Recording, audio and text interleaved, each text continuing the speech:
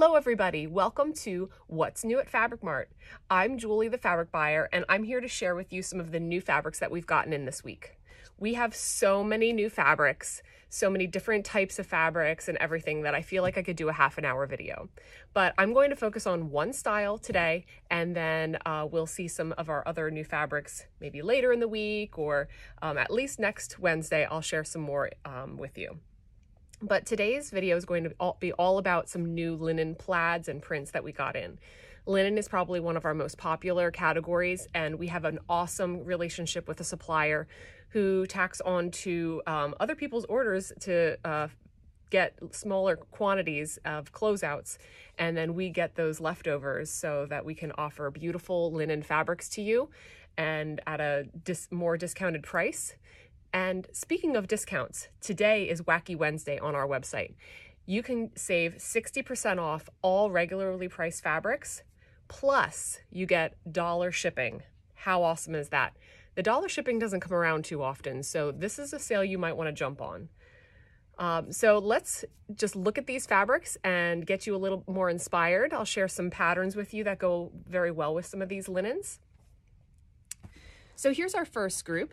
This is a beautiful printed linen. It's 100% linen, and it has little fruits on it.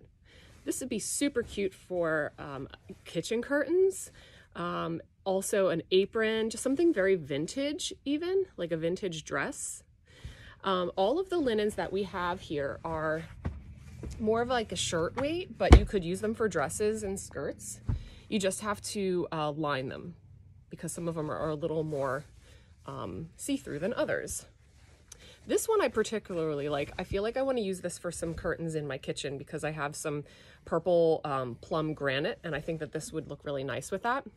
And this is a wide pinstripe on a white background, so it's like a purpley lilac color.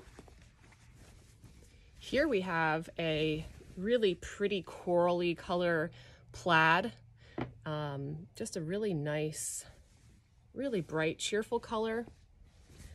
And what you will see with a lot of the fabrics that I chose today, they're kind of more on the citrusy side, so the yellows and oranges, but we do have other colors, of course. I just ended up picking all of the citrusy ones because I needed something bright and cheerful. Here's another plaid, yellow and tan and white. And they have really nice hand and drape, and they get softer as you wash them.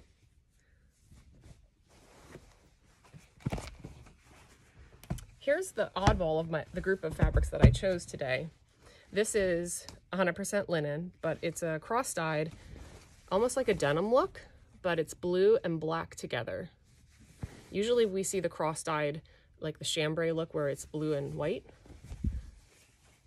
But that's really pretty. You can see a little bit that's a little bit see-through over here, so it's definitely a translucent fabric, and you'd want to make sure that you line it or wear a camisole or slip underneath, depending on what you're making.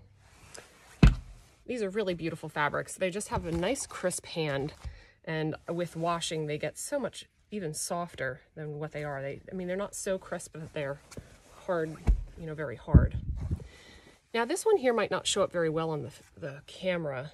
It's kind of washed out, but this is a peachy color, and it has cross-dyed window pane plaid. It kind of almost disappears in some of the areas where it's like yellow here. It disappears slightly from far away because the yellow sort of recedes, but this is gorgeous. Then here's another like a light coral pink with a beautiful magenta plaid and white, and also a little bit of like a seafoam green. Just let you get to see the drape and feel here. These definitely have spring vibes to them. This one's all about like the citrus, the yellows and the corally red and the tan and a little bit of orange. I love this one. Nice drape.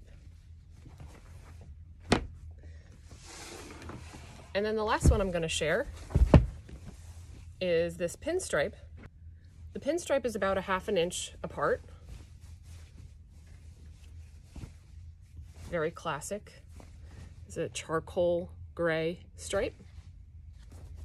All right, so of course, you know I need to give you some pattern inspiration, and we have such a great collection of indie pattern designer patterns in stock. You can see behind me, we have them in cases and baskets. So here's a couple that I picked out that go well with these linens. This is the So Liberated estuary skirt. It's a nice full skirt. This is the Lichen Duster from So Liberated. Here is True Bias Patterns Emerson pant or short. So you can choose whichever view that you would prefer. And it actually has it's a pull-on pant that has an elasticized back. So that makes it really nice and fitting. And it has a flat front, which is always a nice thing. And then some pleats at the below the waist. This one's a personal favorite. I've had this on my list for a long time. I've not had a chance to make it, but it's the Sew House 7 Burnside bib overalls. This is a really fun pattern, and I've seen a lot of renditions of it on social media. And then here we have the olive dress or blouse from Nielsen Patterns. It's just a really fun, casual or dressy dress. And then last we have Pamela's Patterns Favorite Bias Skirt. We just finished up a class using this pattern where we actually took bias tape. We made bias tape out of the linen and then sewed it onto fabric, onto the same linen fabric, and then washed it to make it really fringy.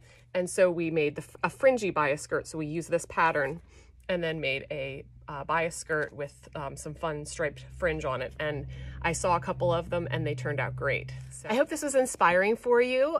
Don't forget about our 60% off site-wide sale and $1 shipping for Wacky Wednesday. I hope you have a great week, and I have lots of new arrivals, so keep clicking that new arrival and refreshing on our website. You never know what might pop up. Have a great day.